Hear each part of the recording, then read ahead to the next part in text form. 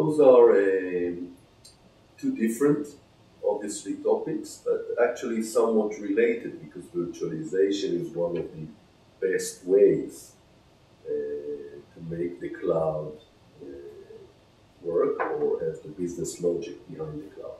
I think the concept of the cloud is very simple, like you're getting electricity or water as a service.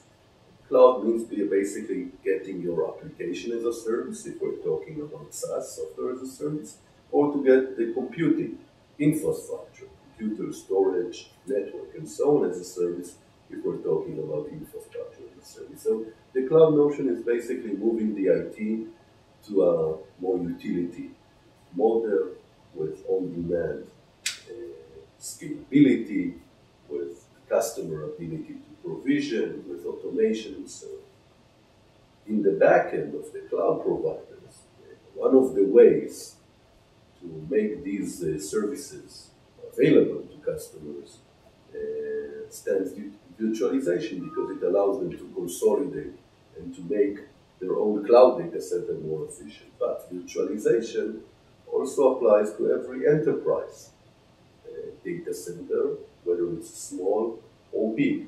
Because what virtualization means is, instead of investing in so much hardware and dedicate a computer or storage or network to a specific application, it's basically to share the same physical infrastructure across multiple logical instances that can be applications or network segments and so on. So virtualization, I think, is a very strong technology concept that really allows you to drive OpEx and CapEx in your organization to lower levels and to impact business profitability.